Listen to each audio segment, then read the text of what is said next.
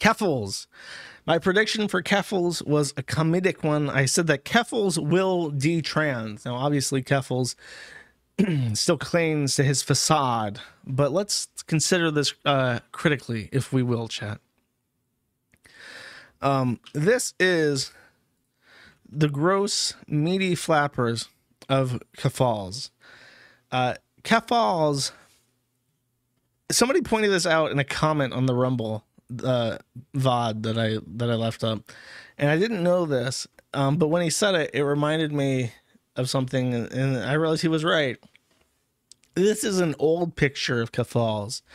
The gross, meaty flappers that you see are actually silicone augmented flappers, and he had those removed because they were causing him debilitating pain.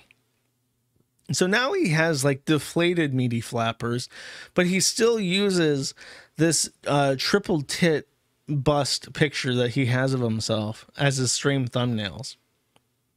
So in a way, Keffals has detransed a little bit by removing the silicone implants. Now you might be thinking, Josh, obviously silicone implants does not make somebody a woman.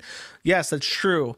But in a troon's brain, a woman is a bimbo. And when they talk about becoming more of a woman, they talk about becoming a bimbo. And removing implants is actually de-bimbofication and therefore detransitioning in a way. Now, don't tell me that I'm coping or sneating, okay? Because I'm not. This is a fair and accurate assessment of Keffals' situation. As far as what he's done for this year, nothing. He's tried to become a bread tuber. He went out and he chimped out at Hassan, and then Hassan replied for 40 minutes. And of course, Keffals is relishing this attention. This Turkish half-breed, Mongoloid, self-declared Mongoloid cousin of what's-his-face from the Young Turks, Cenk Yogurt. Huge W for Queen Keffals to win somebody's attention. So I predict that for this year. And by the way, it's really funny when Keffals talks about people, you see the mentions for Kiwi Farms light up, and it's almost all dismissive stuff. Like Keffals was relevant only during Kiwi Farms, and now he's completely irrelevant. And I would love for somebody to point out when Keffals does a victory lap about the Kiwi Farms that, number one, we're not down. Number two, everything that Keffals takes credit for is Liz Fong Jones's work. I don't know why people allow Keffals to take credit for the drop Kiwi Farm stuff when, like, he didn't do it. Liz Fong Jones was the one who arranged protests at Cloudflare, who had the tech connections to get people inside Cloudflare to force Matthew Prince to drop us.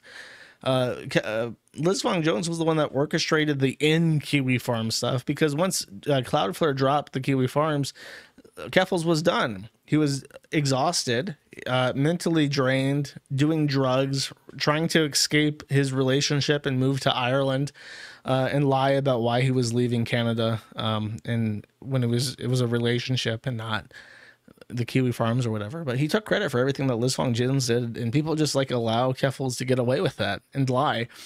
All Keffals did is raise money and then snort it.